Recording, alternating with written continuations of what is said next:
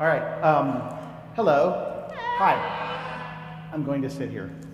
I have a bum leg, but it's better than it was. It was a hobo leg, and now it's just a bum leg.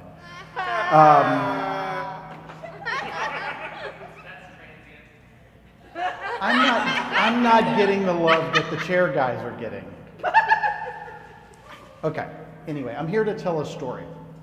The prompt that I got was to explain how Johnny Morbid got his new boots.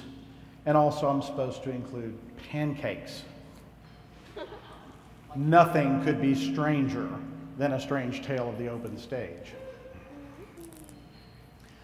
Johnny Morbid and the new boots. Johnny Morbid was a man of action, his rousting skills of legendary note.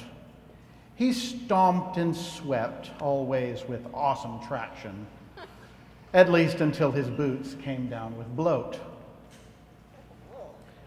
Most people think that boots are things you wear, but they contain a magic deep and wide. Unlike a hat, they're always in a pair, and twice the benefit do they provide. Johnny's shoes a sickness had contracted. The soles came loose and they began to speak. They flapped and clapped and left Johnny distracted. The shoes no longer functioned at their peak. They puffed and swelled to heroic proportions. Though not with many heroes could they roam, the bloat gave them great comical distortions. On Sora's feet they would be right at home. Even though these boots he loved and cherished, Johnny made the choice they would retire. Though they'd been good clown shoes, their power perished, and Johnny burnt them on a funeral pyre.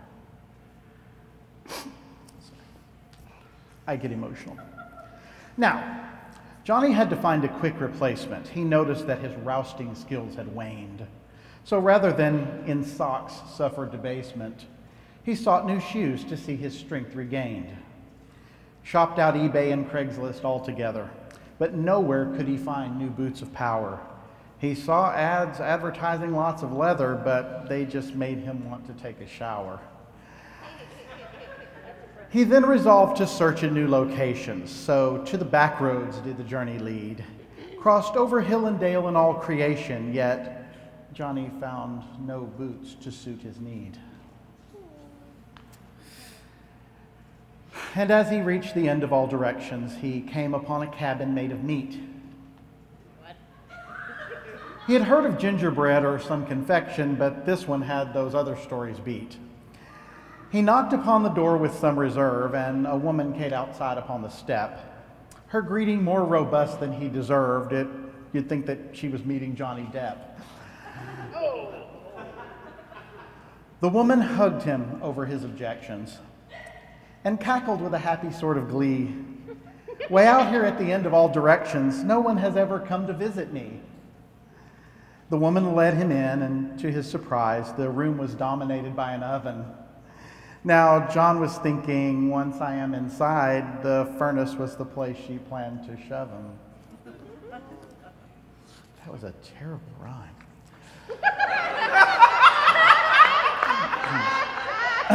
Okay. But thankfully, this was not her intention. She just wanted to treat him as a guest. She fed him plates of fresh pancakes and bacon and offered him the couch to take a rest. Aw. Morning came, and without molestation, Johnny felt refreshed and fully fed. But the woman sensed his deep frustration, this fruitless quest that to her doorstep led. She asked him if he cared to share his worry. He told her of his shoes and their foul curse. His rousting skills went absent in a hurry, and now his socks had holes, which made it worse. The woman smiled and shuffled to her stove, and Johnny heard a sizzle and a hiss. The witch, she sang, and in her chanting wove a mighty spell that sort of went like this. Oh my.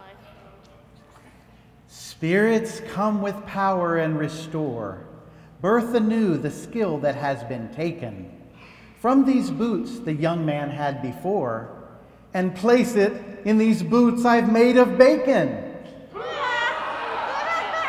Yeah, bacon. She handed Johnny shiny shoes of meat, and through them magic essence brightly burned. The power flowed from head down to his feet as he could feel his rousting skills returned. So Johnny bid the friendly witch farewell and gave her a chaste kiss upon the cheek, and traveled back across the hill and dell, a mighty and rebooted circus freak.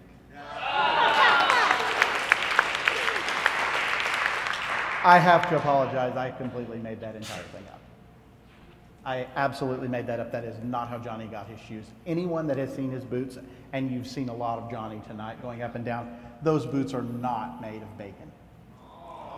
If they were made of bacon, you would have seen people chewing on his feet for the entirety of the night. No one... Oh, God. Sorry, Johnny. I told him they weren't bacon. Okay. The problem with this is I made this up, and I realized that it would probably satisfy everyone and everyone would laugh. But at the same time, I realized that I owe you more. So, like Johnny, I went on a journey of my own to find out the real reason that Johnny has new boots and how he got them. And it turns out that strange tales of the open stage are even stranger than I thought. I had traveled all over the place. I went to the end of all directions, did not find a friendly witch, did not even find any idea why Johnny had these new boots or where he got them. I was on my way back and I was coming through Amarillo. Yeah, I know, Amarillo.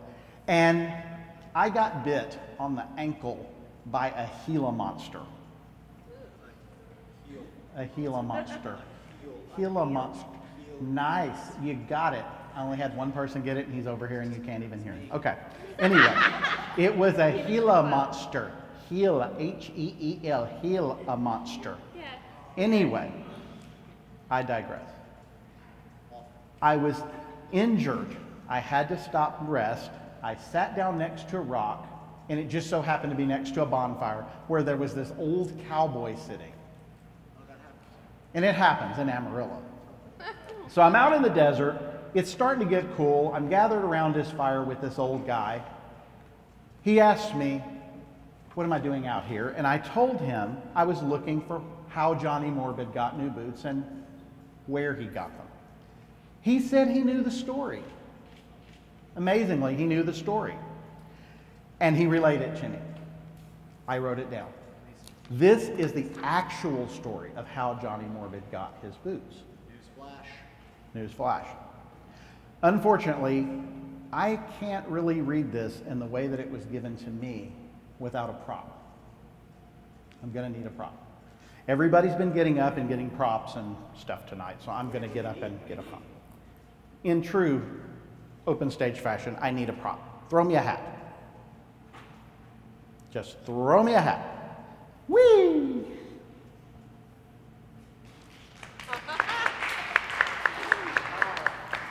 Thank you.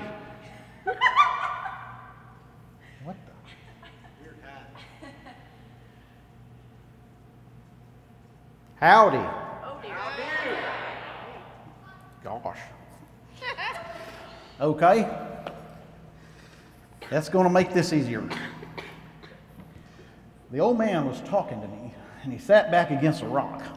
And he got real quiet, and he was smoking a cigarette. And he started telling me the story. He said, the devil went down to Texas. He was looking for a home-cooked meal.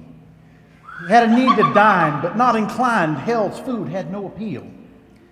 When he came across this young man with a griddle piping hot, and the devil right there pulled up a chair and said, boy, let me tell you what. I bet you didn't know it, but I'm a chef of some repute. Oh, yeah. Now, you got a pretty hot griddle, boy. And if you take a chance and take a bake and make them bet with you, now the devil will get his due.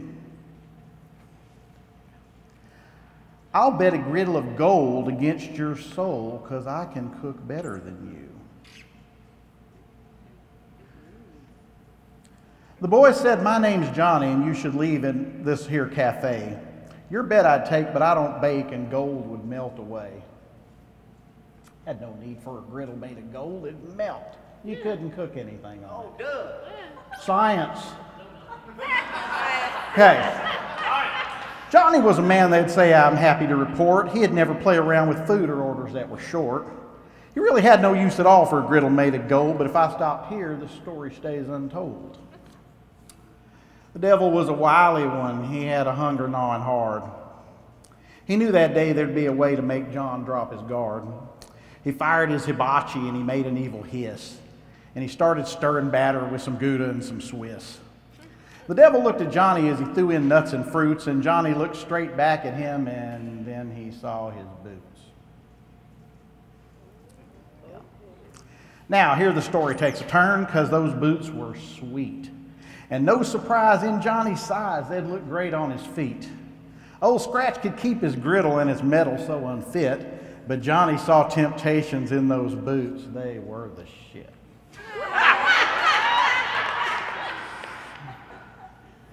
The devil smiled an evil smile, and wider did it get. "Johnny, did I hear you right? You gonna take my bet? We gonna have a cook-off, and the bettor gets the prize. I win, I get your soul. You win, you get boots in your size." Johnny nodded once. Then he slapped the order bell. His waitress brought a ticket here to the Iron Chef of Hell. And Satan laughed because he knew of Johnny's big mistake. The ticket said a word of dread. It simply read, "Pancakes." The devil took up his batter and he said, "I'll start this show." And fire flew from his hibachi as the heat began to glow. With total concentration and a flip that's never late, he called his demon sous chef and said, "Hey there, bring a plate." With pride and slick maneuvers, he laid down a hearty stack. He was sure he'd win that soul and never give it back. Johnny sat there silently and he watched till he was through. And then he took up his spatula in his hand and began to cook them too. Fire in the stovetop, watch them rise. Johnny's pancakes were double size. Best pancakes I guarantee. And Johnny's pancakes were gluten-free. The devil bowed his head because he knew that he had been beat. He knew for sure his goose was cooked when he sat down to eat. He took off his shiny boots and he sat there in his socks. But in the end, he'd do it again because Johnny's pancakes rocked. Johnny said, "Oh, devil, come back if you ever want to try again. I'll tell you now, you son of a gun, I'm the best that's ever been." Remember these words. Fire in the stovetop, watch them rise. Johnny's pancakes are double size. Best been made, I guarantee. Johnny's pancakes are gluten-free. And that's the story of how Johnny Morbid got his new boots.